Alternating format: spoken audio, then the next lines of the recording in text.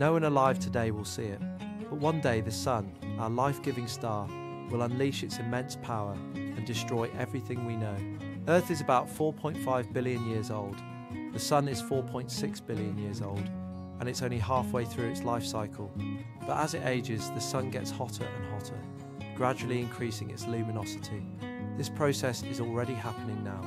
In about 1 billion years, Earth will be so hot that its vast oceans will begin to evaporate, transforming our planet.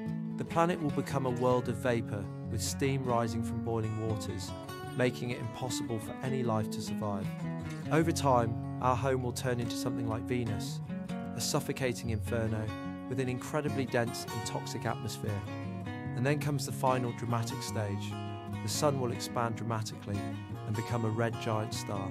When that happens, its outer layers will grow, and Mercury and Venus will be completely engulfed by the expanding star.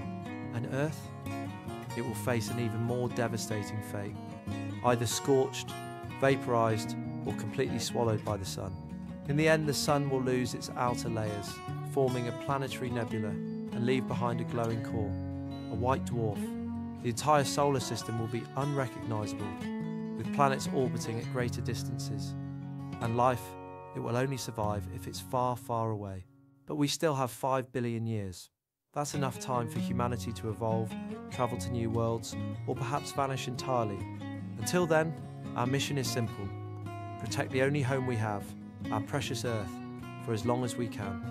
Enjoyed this cosmic journey? Like, share and follow for more fascinating mysteries of the universe.